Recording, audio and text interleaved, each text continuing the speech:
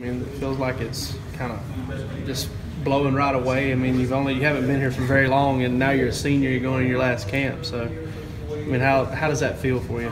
It feels good. I think coming in last year was a learning experience, and it took a year to get everything and learn everything. But I think this year I learned from last season, and I'm just going to come in and hopefully improve on from last year. Can't remember if it was day one or day two, but you kind of were barking at some guys about some drops while we were out there. Leadership factor with you, is it a little bit amped up for you this year? Absolutely. The team designated as one of the team leaders.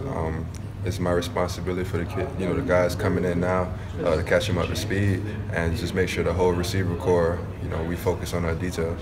How did that happen, that you emerging as a leader, players starting to look up to you? I have no idea. It's one of the things where I was called in, coach's office, and they told me they think it's something that not only helped me, but it can help the team.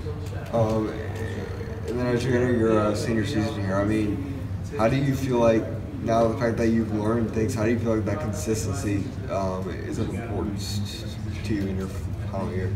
I think consistency is very important. It's going to allow us to get a rhythm. It's going to allow me to get a rhythm. And just being consistent with my quarterbacks, being consistent every day is going to allow me to get better every day. And then in terms of getting consistent with your quarterbacks, I mean, how have those off-season 7-on-7 individual type of workouts, how have those helped you? I think those were they helped us a lot. Not only me, but they helped the whole team, running backs. It helped with timing. Also, in the indoor, outside, it just helped with timing.